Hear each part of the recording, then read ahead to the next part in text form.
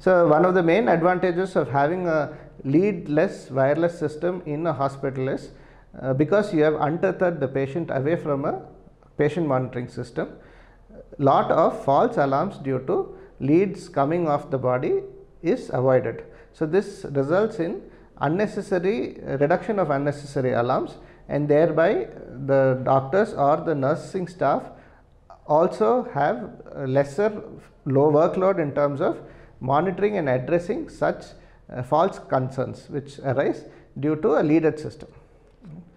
So this is one of the big advantages which we see with a wireless system when compared to the wired system, right? Because all the data, all the digital data is now securely present in terms of well recorded files systems.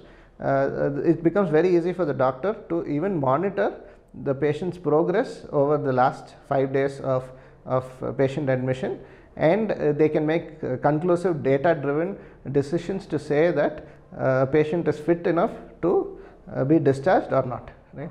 So intermediate episodes can also be monitored very easily, and intermediate episodes are recorded in the system, which again can be monitored in the report or reviewed in the report before discharge. So all of these provide excellent data points for a doctor to make a decision to let a patient go back or discharge a patient.